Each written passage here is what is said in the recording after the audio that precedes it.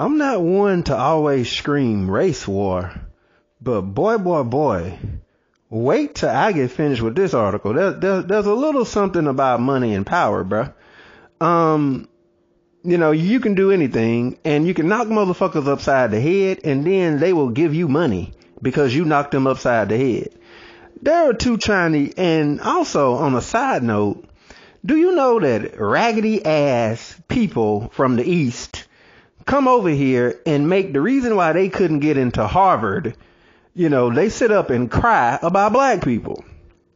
Now, I don't think I did the video, but I showed you how there's this thing where they overlook the applications, and it ends up being a final determination that is outright individual. And just about 100% of the people at these Ivy League colleges who get to make the last and final decisions after the applicant writes the paper is typically a white person.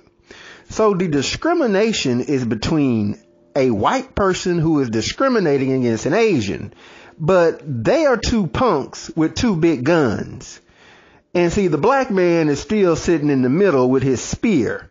So what they do is that they grab black people and make them the center of the anger. And the reason why I'm pointing that out is because affirmative action is about to be done away with. And the main arguments are Asian people making these arguments about the black people, or I should not get my application accepted because a black person has my spot, when it's truly a white person that looked at your application and said, fuck you. Okay? Now, you got a whole complete entire professor who is Asian at an Ivy League school.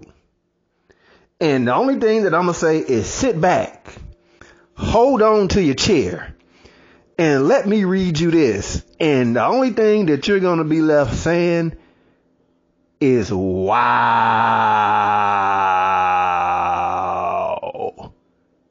Like, really? Like, bruh, you got to link me to that so I can see it myself.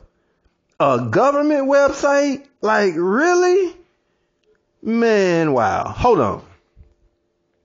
Let me dig it up. Hold up. Let me find it real quick. There it is. There it is. I'm going to just read the two. You can read the whole article yourself. If you're on my YouTube channel, I'll put it in the D box. But on TikTok, the only thing I can say is, you can email me at inbox39362@gmail, and I'll just, I'll send you the article. But I'm going to just read these two little parts of it. Yang Quin Yi, 29, a Chinese national, was charged in an incident today with 1 count each of visa fraud, making false statements, acting as an agent of a foreign government, and conspiracy. The guy who did this was allowed to flee the country and go back to China. Like, really? Like, how you get out, bruh?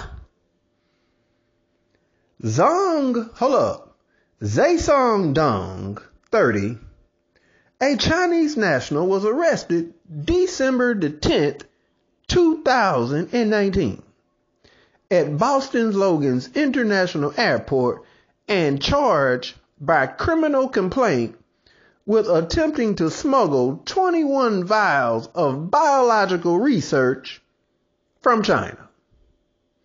On January 21st, 2020, Zing was indicted on 1 count of smuggling goods from the United States and 1 count of making false, fictitious, and fraudulent statements. He has been detained since December 2019. So, thank you, China. Let us stand up there and pass a anti-Asian hate crimes bill. Appreciate that. Hell, we didn't need all these goddamn people anyway. A bunch of old ass people on Social Security. Good job, Corona. Kill their asses. Appreciate it. And then you notice how this is being dealt with criminally? And nigga, this is beyond terrorism. Osama bin Laden didn't kill but 2,000 people. Allegedly, these people killed 3 or 4 million Americans. And they get an anti-Asian hate bill. I kid you not. You would literally think I'm sitting here making this shit up. Like, no, man. Yeah. And this shows you the level of disdain that there has to be for black people.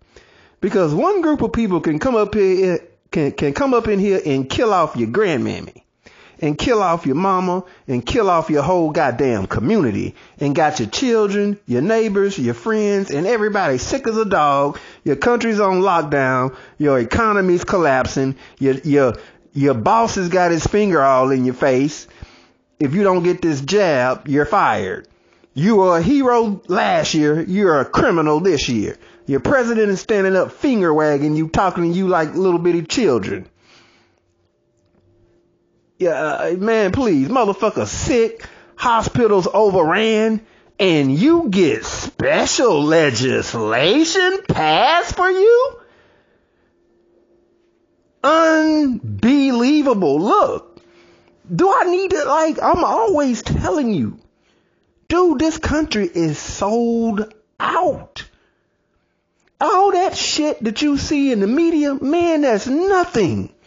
It's nothing. It's a bunch of nothingisms. That's why they got Kanye West up there. Dude, your country is under foreign control, man. You're sold out. This ain't even nowhere in the news media. This is a straight up, dude. I found this from a motherfucker on Twitter with 158 followers. That shows you the evidence that this story is covered. How the fuck is this not covered all over CNN, all over Fox?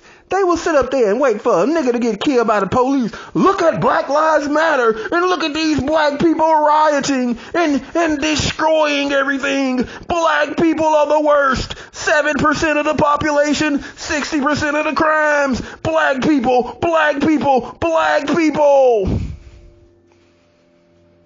In the meantime, your goddamn nation is dying by the millions, and you too big of a bitch to talk to Ho Sung Lee about it. Well, come here, Ho Sung Lee. Let me kiss your yellow butt cheeks. Let me lift up your dick and suck your balls. Here goes billions. As a matter of fact, bring your cheap shit over here. We'll put it in Target and overcharge people for it. Yeah, bring all that slave labor cheap crap over here. We love you. Spread more disease among us. Kill us all, hell. Nobody cares nothing about these spoiled, rotten piece of shit Americans with they $35 an hour wage begging asses. Let them die. We're bringing in the new whites from down south. They grew up under dictators and know how to be ruled over. And they will work for $20 civilized dollars and live in mediocre neighborhoods. Okay? So thank you for helping us wipe this slate a little bit more cleaner, Mr. Ho Sung Ling Xiao Mungo, or whatever the fuck your name is. Anyways, I'm pretty sure you get the drift. Black people don't get this much love, despite the fact that we built the country.